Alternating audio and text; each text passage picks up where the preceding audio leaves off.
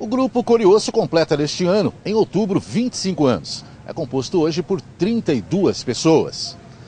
Vai se apresentar em Matão, em 3 locais diferentes. Mas antes de falar da apresentação, vamos saber um pouquinho mais sobre este grupo, que canta e encanta.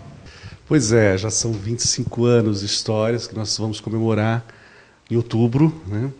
Justamente vamos comemorar com a estreia do nosso novo espetáculo, o Canta-me, que está em fase de total produção, né? E nesses 25 anos foram muitos espetáculos, várias frentes de pesquisas que o Coro desenvolveu e várias formas de atuação, né? Apresentações aqui em Matão, claro, nossa cidade, na região, outros estados, apresentamos também fora do Brasil.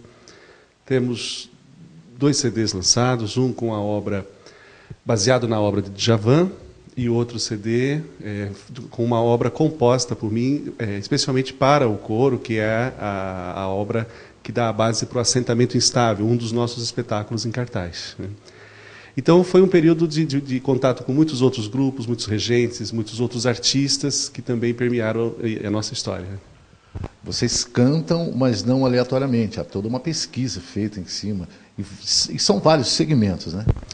São vários segmentos. A gente parte do princípio da formação coral, que é uma formação de canto em grupo que chegou no Brasil pela colonização europeia, né? Mas a gente também olha com mais atenção para essa forma de cantar e a gente vê que antes mesmo da colonização europeia acontecer no Brasil, os indígenas já cantavam e cantavam em grupo. Então é também uma forma de canto coletivo. Então o nosso foco de pesquisa e de trabalho está voltado para esse canto coletivo, essa maneira de cantar, que engloba o coral, mas também outras possibilidades de cantar junto. Quantos componentes tem o Coro hoje? 32 integrantes. E vocês vão se apresentar aqui em Matão em 3 locais diferentes. Vocês vão de encontro ao público, né? Qual o tipo de apresentação que vai acontecer? Pois é, a gente vai fazer uma das coisas que a gente mais gosta de fazer, que são os concertos didáticos, né? É uma forma de cantar de uma maneira muito descontraída, muito leve, mas com muita elaboração, claro, em que a gente chega muito próximo ao público, no sentido de irmos cantar em centros comunitários, vamos cantar em escolas, creches, né? E mostrar um pouco dessa nossa pesquisa, dessas várias formas de cantar, desses vários cantares, né, que existe na prática coletiva.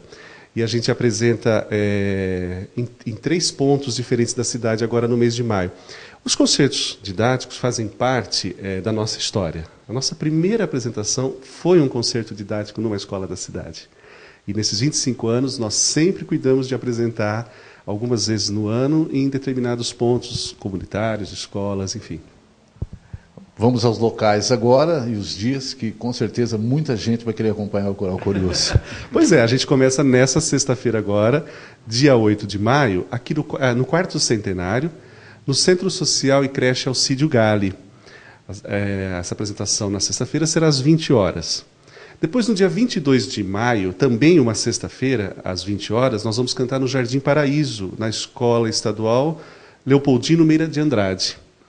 E no finalzinho do mês, dia 29, no Jardim São José, na APM da EMEI professora Iris Boque Marquesan e creche Maria Graça Fernandes.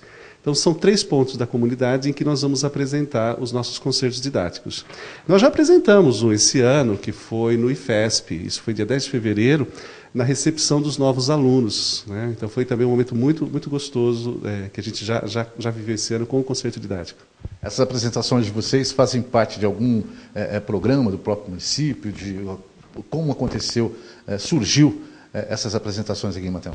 Pois é, como eu comentei, sempre fez parte da nossa história. Quer dizer, a gente sempre entendeu que o Coro Osso, embora ele seja um grupo independente, ele é uma organização não governamental, sem fins lucrativos, que tem como objetivo especificamente pesquisar a arte, mais precisamente o canto coletivo.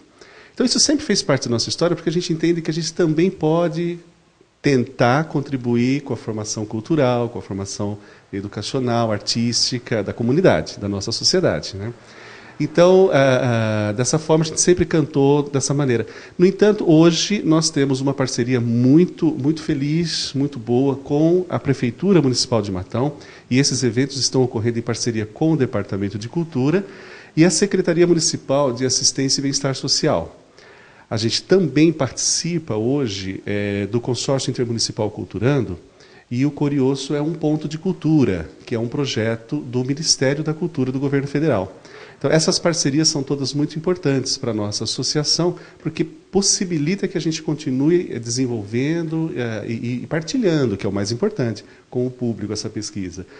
A gente tem um apoio absolutamente muito significativo do IMES também, da faculdade, que é uma parceria já de longa data, que para a gente representa um apoio incondicional.